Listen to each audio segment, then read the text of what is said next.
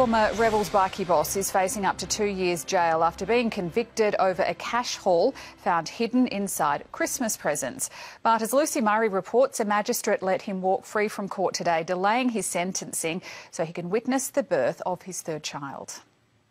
Good afternoon. The former Rebels bikie boss was found guilty this morning of possessing more than $450,000 in cash, which was the proceeds of crime. Aaron Carl Ladbrokes faces up to 2 years in prison.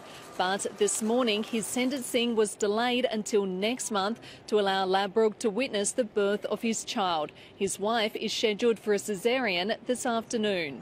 Where did the cash come from? The cash was found wrapped in Christmas presents in Ladbrokes' car and at the house of friend and WA racing identity Kelly Kersley in December 2022. During his trial, Ladbrokes had claimed the money was legitimate Rebels Club funds from membership fees and fundraising events, including parties and sausage sizzles. Magistrate Andrew Matthews found this evidence to have a lack of credibility. The cash was concealed in a way that was suspicious. Plus, there were no receipts. Ladbrokes is in the hospital this afternoon, but next month he'll return to the Perth Magistrates Court to learn his fate.